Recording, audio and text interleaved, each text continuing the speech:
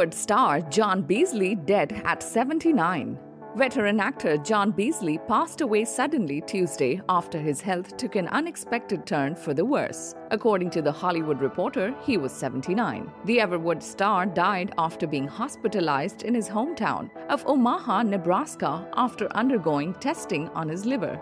Beasley's son Mike was the first to announce the news, calling his late father his hero in a tribute posted to social media. "Man, you know this is part of life, but that doesn't make it any easier," he wrote on Facebook. "I lost my best friend today. They say you shouldn't ever meet your heroes because they don't turn out to be who you thought they were." Mike ended his statement by thanking the Soul Man star for everything and hoping he made him proud. Beasley's first acting credit stems back nearly 3 decades to 1989, but his career did not take off until he nabbed a role in Brewster Place, a show led by Oprah Winfrey. His final role was on the stage in Chicago Shakespeare Theatre's musical adaptation of The Notebook in October. "To be a working artist is the highest calling, and I appreciate wherever it takes me," he told American Theatre.